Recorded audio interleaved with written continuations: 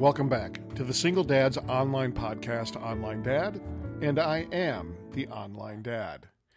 It has been several months since my last podcast, and being busy and other things going on in not only my world, but not coming up with a good topic to discuss, because I've discussed quite a few topics over the years, and I just didn't feel the need at certain points to kind of rehash stuff that I've already talked about.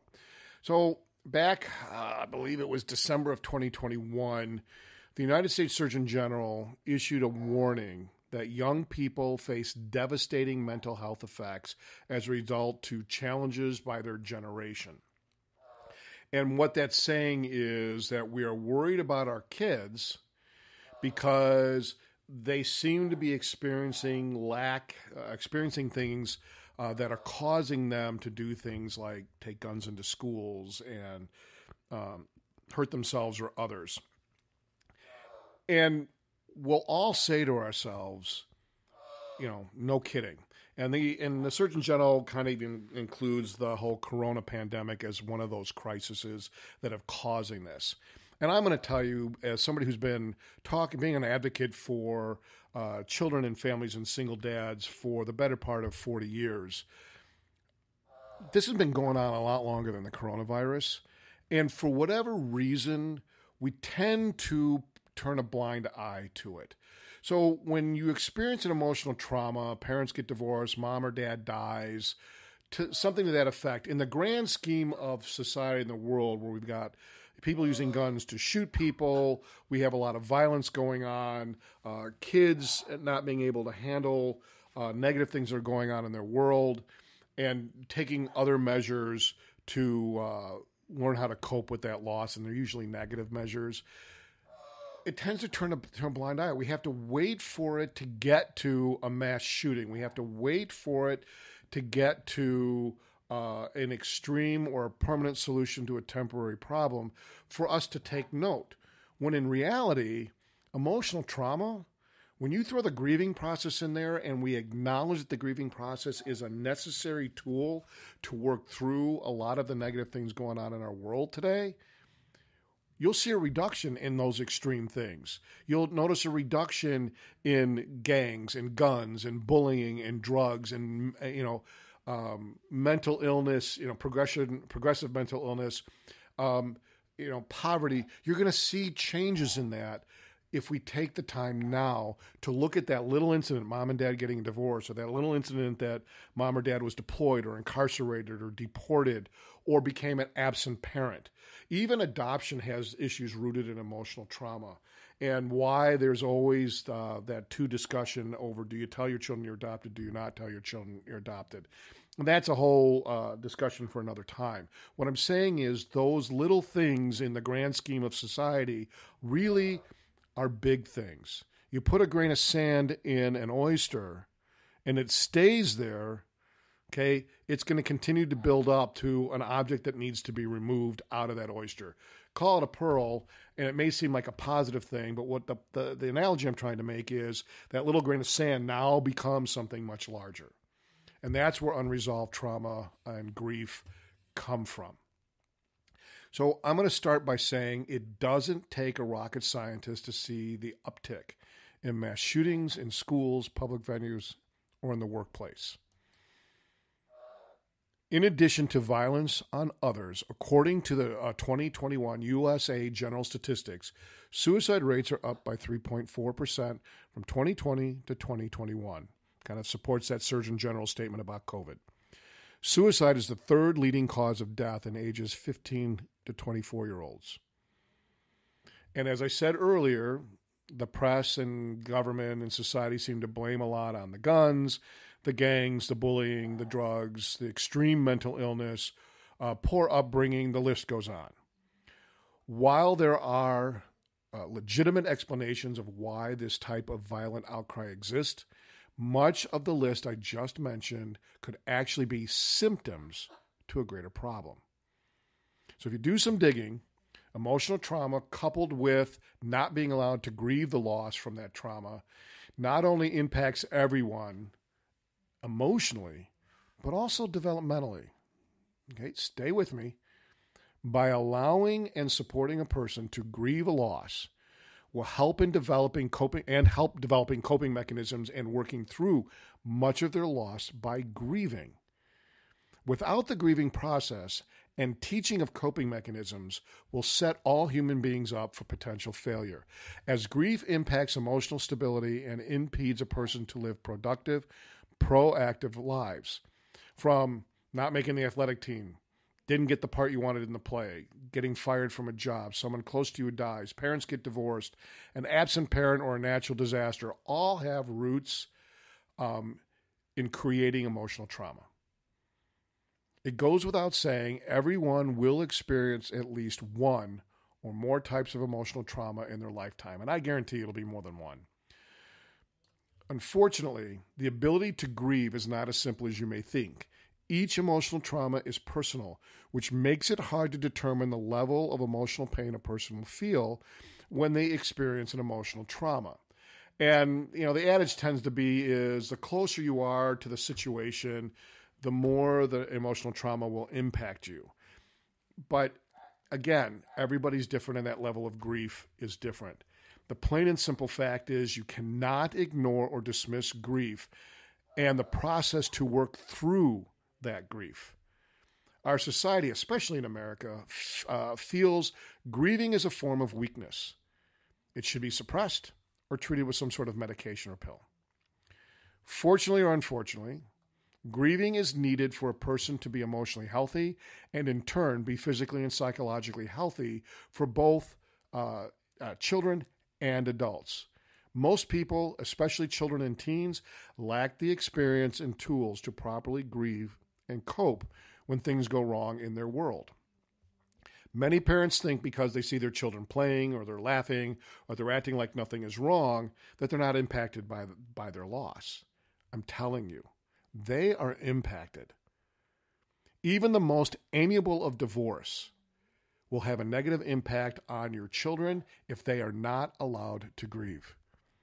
If they're not allowed to grieve, they will become emotionally unbalanced and risk additional harm, not only to themselves, harm to their choices they make, and others that they encounter. The grief process, nobody wants to do anything that's going to hurt. We all don't like to go to the dentist because we don't like the drill, we don't like the needles, we don't like the pain. But at some point, that pain is going to overwhelm you, and you've got to get that tooth fixed. So you endure the pain of the needle and the picking and the filling and everything that you're doing so you can feel better. Grieving is similar. You have to work through the grieving process so you emotionally feel better. Then you'll physically feel better and you'll psychologically feel better. And then society will feel better. Keep in mind, it's not just personal choices. The workplace is impacted by emotional trauma. Grieving or grief impacts a person's ability to properly function at work. According to trainingindustry.com, grief is costing businesses nearly $75 billion a year due to lost productivity, lost wages, mistakes being made, poor performance, and taking additional paid time off, or arriving to work late or having to leave early. According to some estimates, that cost can grow as much as $100 billion a year. Even if your employee seems to be moving forward in their job, if they have children, they're also trying to help their children work through that emotional trauma and grieve, which creates an additional impact because they can't stay focused at work. They're taking additional time off to help their children. It affects the company's bottom line. And then the company either ends up laying off or terminating that employee because of poor job performance. And then that already adds to an already stressful situation, not only to that employee, but to their family, because now they no longer have a job. By having proactive programs in place to help employees cope, their families cope, ultimately, that's going to increase productivity, and it's going to be a positive factor in your company's bottom line. So it's just not the family or the personal issues. It is companies trying just to operate day to day.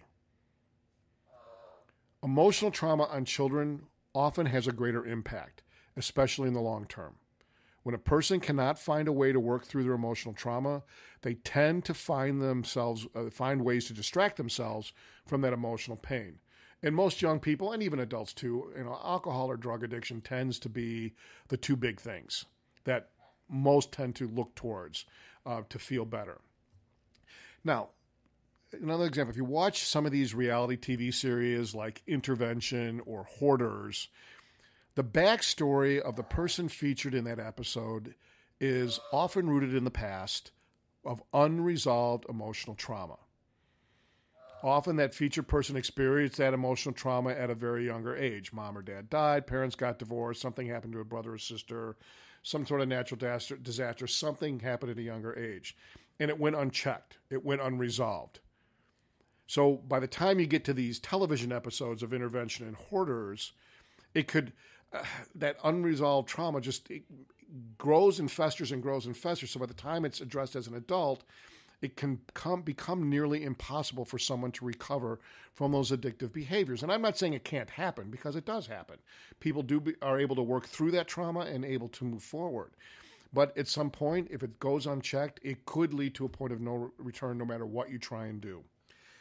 There's a theorist out there, his name is Jean-Claude Piaget. Back in 1936, he developed the theory of cognitive development.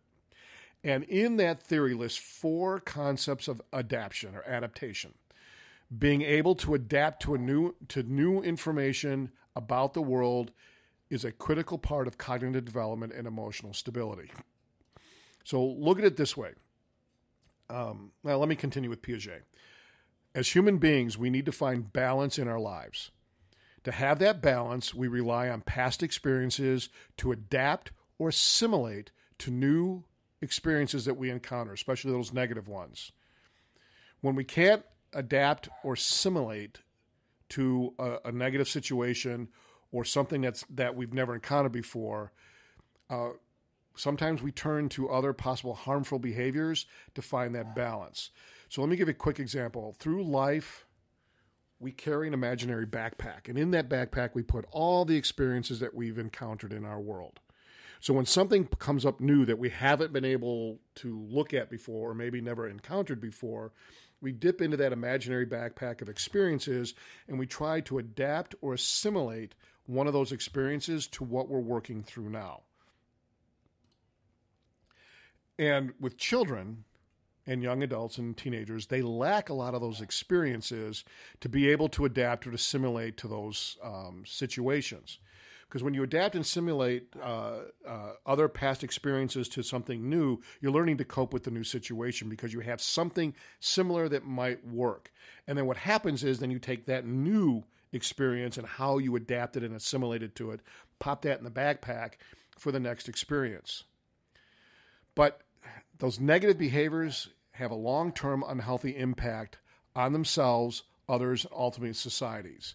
Which means is if we don't do something about it, if we don't find a way to teach coping mechanisms and allow them to grieve and to adapt and assimilate other experiences to what they're going through now, the long-term unhealthy impact on themselves, others, and society is just, it's out of this world. It's like a pen exploding in that imaginary backpack and covering everything with ink.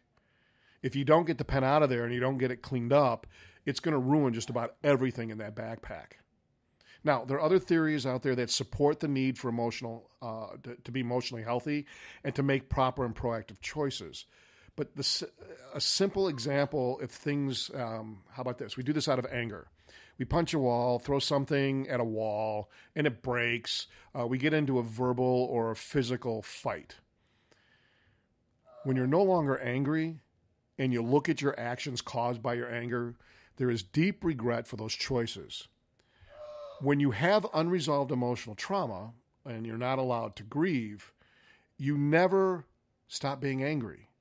You're always angry, and it continues to fester and build, and anything that comes into your orbit, there's a reason for you to be angry at it. Emotional trauma is just like that. A person will continue to make negative choices because they cannot work through the emotional pain, usually because they don't know how. They feel they cannot grieve for whatever reason, or a person may have experienced multiple losses and has no direction on how to even start grieving. A lack of emotional stability has long-term negative impacts on our children and society. It's a common statement I've been making throughout this podcast. It's there. Emotional stability has long-term negative impact on our children and society. According to Minnesota Psychological Association, in an article they posted on their website August 4th, I think it was 2022, a person by the name of Jared Brown, it was called Father Absent Homes, Implications for Criminal Justice and Mental Health Professionals. So their website, mnpsych.org, minnesotapsych.org, have implications that emotional trauma from absent parents, in this case, absent fathers, it's a single dad's podcast, impact children from the perspective of various adverse outcomes rooted in that emotional trauma. According to the posted articles, the adverse outcomes are perceived abandonment, attachment issues, child abuse, childhood obesity, criminal justice involvement, gang involvement, mental health issues, poor school performance, poverty, homelessness, and substance abuse. These adverse outcomes not only impact the individual, but also society. For example, the article states, and I quote, "Coming from a fatherless home can contribute to a child having more emotional problems such as anxiety and depression." The article continues, "Fatherless children may start to think that they are worthless than children, their peers, that have fathers. This may lead to an increased risk of suicide and or self-injurious behavior," unquote. Unfortunately, absentee parenting is not going to stop. Even if we reduce divorce and increase active parenthood from one or two households, children will continue to lose one or both parents through illness, accident, natural disaster, bad choices. What we can do is recognize that emotional trauma is real and will not go away without consistent support to allow children to grieve, develop those coping mechanisms, and integrate that emotional trauma into those coping mechanisms that will help their children be more resilient, improve their self-esteem, and be more proactive as teens, young adults, and in turn, adults. See the pattern? Help the children, help the teens, help the young adults to become healthier adults. They make healthier choices, which gives us a healthier impact in our society. When they're adults, those coping mechanisms that they learned are passed on to their children for their imaginary backpack or others that they encounter. So it's just a domino effect that positive impact, just like the negative impact is causing what we're seeing now, by allowing a child to grieve, teaching them coping mechanisms, allowing them to express how they're thinking and feeling in a healthy manner. They're going to take those same experiences, and when their children are experiencing emotional trauma, they're going to be able to pass those coping mechanisms on to them as well. So we have a healthy child, and we have a healthy adult, and then it expands into a healthier society. We are seeing what happens when we deny the grieving process and not develop coping mechanism, continue to add to an already violent history to become more violent. There are plenty of examples of mental health issues that are not related to some of the very public acts of violence we've been hearing on the news. However, there are just as many that have experienced an emotional trauma that has never been resolved.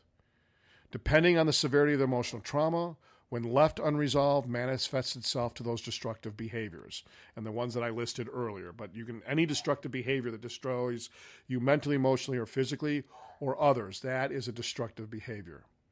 Often, emotional trauma is either swept under the carpet and treated with medication. Treating symptoms rather than the cause is simply kicking that can down the road. As the years pass, that unresolved emotional trauma turns into, quote-unquote, that can, into an emotional, quote-unquote, boulder that cannot be kicked because it's entangled in layers that have become so hardened by other negative encounters and tarnishes everything in someone else's experiences. You can kick a can because it's empty and it can move. Can't kick a boulder. You have to peel that boulder apart. You got to peel it apart so it can be movable. So as I go back to the experience with the pen leaking all over all over a backpack or a purse, same thing with this boulder. That pen is leaking to one's pocket or purse. It covers everything, and it's difficult to clean. But if we take care of it right when it happens, that pen is not going to have as much negative impact as you may think. In the aftermath and continuation of COVID-19, the grief process is just as important now. Yet many still find it as a form of weakness, blame, and vulnerability. Grieving is time-consuming, but does not stop you from moving forward. I'm going to say that again to you. Grieving is time-consuming, but doesn't stop you from moving forward. However, if you choose not to grieve or to ignore what you're thinking or feeling, can stop you from moving forward. All right, I want to give you a quick example of that. So when your parents get divorced or a parent has died or you experience a national disaster, and all of that pain that you're feeling and all that emotional that you're feeling, all justified and needs to be worked through. But when you're allowed to grieve and you're allowed to process what you're thinking and feeling in a healthy manner, the next time you remember that experience, whatever that is, it's like watching a rainstorm behind a window or behind glass. You see the storm come in, you hear the thunder, you might see the lightning, you might even hear the rain pelting the window, and you see the branches all moving from the violent winds, but you're not getting wet. That's how you know that you're working through your emotional trauma. Some say working through grief and emotional trauma is a lifelong process, and it very well may be. I always say the more personal the trauma or more how close it hits you really warrants how long you continue to work through that loss. Now, if you can relive that emotional trauma like it was yesterday, that's like saying there is no window. That means you're not processing that loss. You're not working through that grief because you're still getting wet. You're still feeling the full impact of that emotional trauma. Now, there are triggers that will reopen that pain to that loss. You know, holiday time, going to the cemetery, a smell, a sound, something. Yeah, you know what? That happens, and that's part of, as you work through the grieving process, those will happen from time to time where you kind of relive what you went through. But that's usually temporary. It's not an ongoing thing. If you can get up each and every day and remember that loss like it happened 15 minutes ago, then you know you're not working through your emotional trauma. Grieving is a natural part of loss, even when that loss is close to the heart. Despite all the brain research, the books, the experts telling us that grief is a natural process and we must work through our grief, most still want a quick fix via the pill, denial, and suppression. Today's society often does not allow for proper grieving. Keep in mind, a loss under the best of circumstances is still a loss of a way of life. The ending of something that was of a known security, the support system and change, which all human beings tend to resist. We are all creatures of habit, and we tend to resist and deny change. The old adage, change is inevitable, growth is optional. So when you're not growing from that change, you get stuck. If a grandparent, an older aunt or uncle passes away, parents seem to be more tolerant of the grieving process for themselves and their children as a natural progression of life and tend to be more supportive and patient for that grieving. However, if that trauma is due to a more direct loss, such as the divorce or a parent abandonment or an addiction or something that the parent has caused, telling their children they were adopted or their spouse had died, the parent has died, parents tend to feel that their children's grief is a negative reflection on them as parents for their child's pain and heartache. And we all know the last thing we want to do is be the reason why our children are not happy. But you know what? As parents, we're going to do things going to make our children unhappy. And then when we get to emotional trauma, like mom and dad getting divorced or mom or dad dies or loses a job and you have to sell the house and move it into an apartment, we don't want to take that blame. We don't want to feel that we're the ones causing our child's heartache. So what parents do is deny their children's pain if they see them, laughing or playing or carrying on like nothing's wrong, and or choose to preoccupy them with distractions, gifts, activities, to admit that their children's hearts are hurting and broken, kind of an out of sight, out of mind. And then they can say, well, look, my kids are fine. They were sad, for a while, but look, they're all playing, they're all doing this. Okay, there's nothing wrong with distractions. There's nothing wrong with gifts. There's nothing wrong with activities, but not as a permanent substitute for the avoidance of grief. To pretend nothing is wrong, dismiss their pain, or tell yourself or tell your children, hey, that's life. You got to move on. Not going to help you or your kids work through your grief any faster. If anything, it will take longer because there is a lack of ability to work through the grief process, especially in children. Children are afraid that they may hurt their parents further, and if they tell them how they feel. You would never deny your children their medication to keep them healthy. So I'm not sure why you would deny your children the ability to grieve. To allow grieving keeps you and your children emotionally healthy, and in turn become healthier both physically and mentally. Brain research has proven time and time again that if you're not healthy emotionally, you are not going to be healthy physically or mentally. As mentioned, children, we lack those experience and tools to work through what they're thinking and feeling. So it's even more important as parents that we guide them through it. Okay? Even if your kids know others that have gone through similar circumstances, adults, we all know people that have gone through divorces and have lost their spouse or someone close to them, but no one feels their pain like they do. Nobody feels your pain like you do because your pain is unique and personal to them. Think about the pain you felt when you lost someone close to you, or even when your divorce was final or your spouse had died. You're an adult.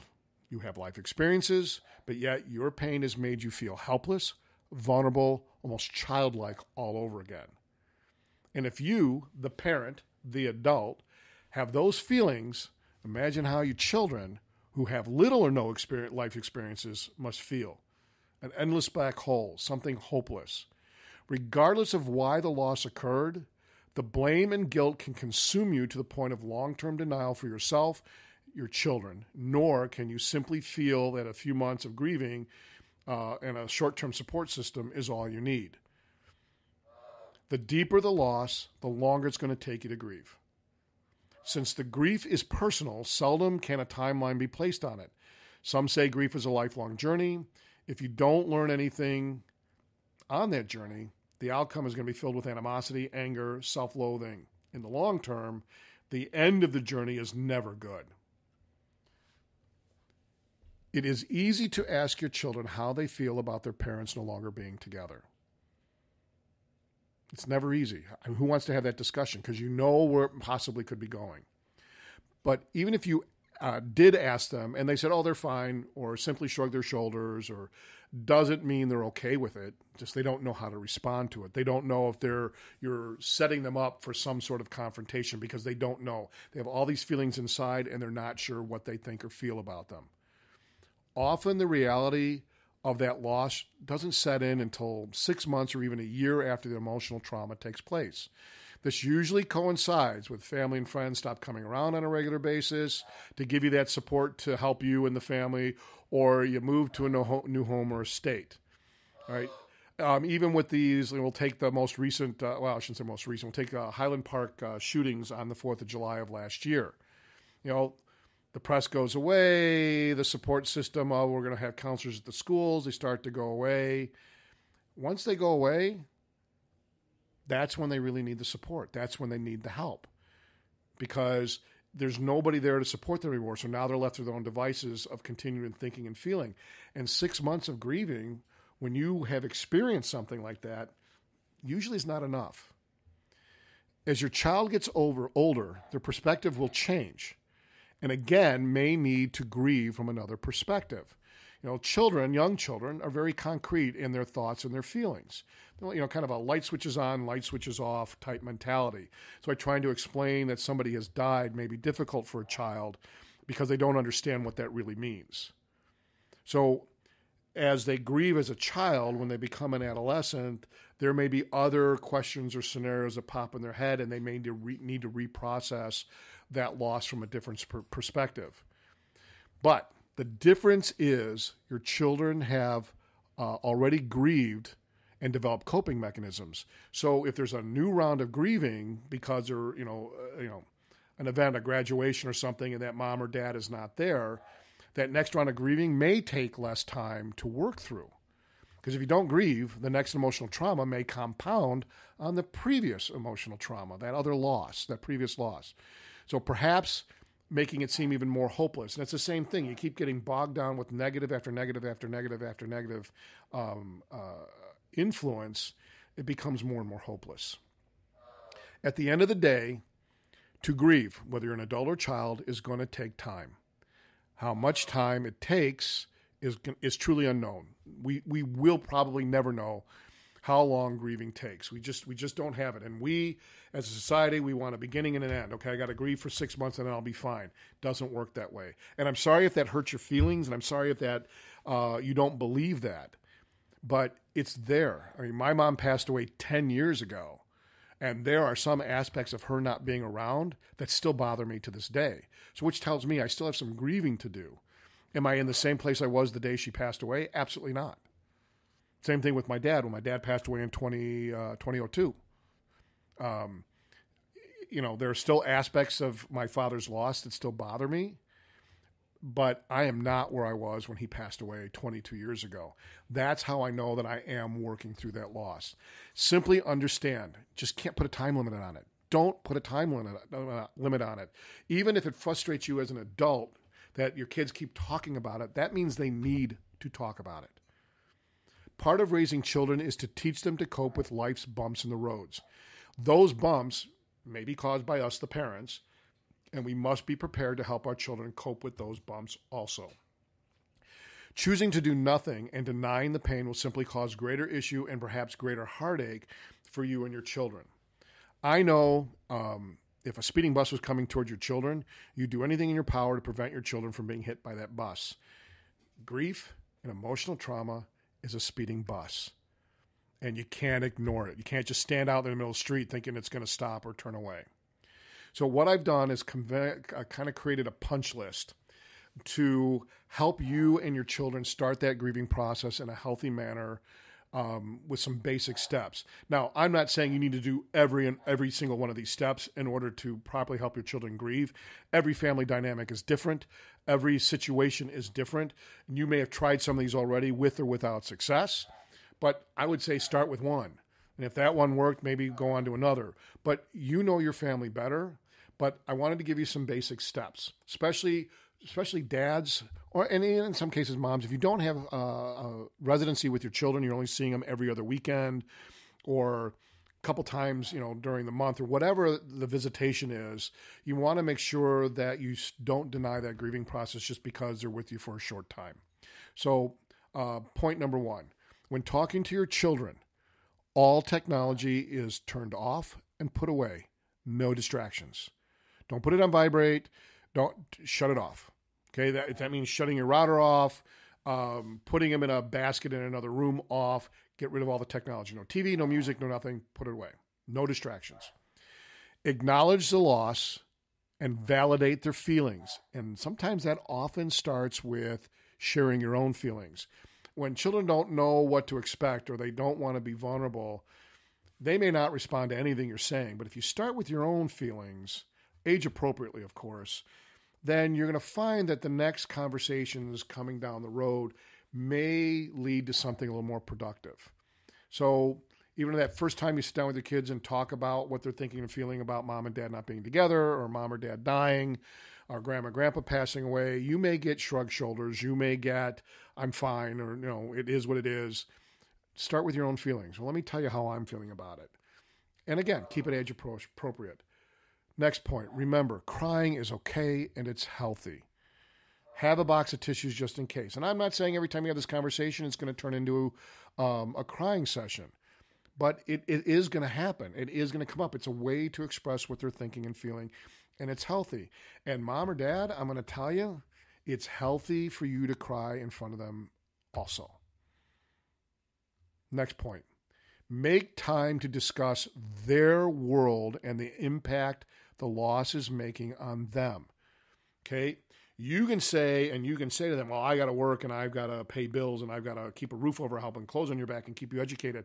That's not their world. That's your world as a parent. So you need to discuss the impact on their world. Hey, loss of friends or moving to a new state where you were happy, not being in your childhood home because you can't afford it. You've got to turn it into how it impacts their world and how they're feeling about it. When you have these discussions, don't set a time limit and facilitate the discussion. Don't run it. Don't guide it. Don't try to make them feel a certain way. You've got to let the process go. Now, if you get to a point where you have to end it, for whatever that reason is, okay,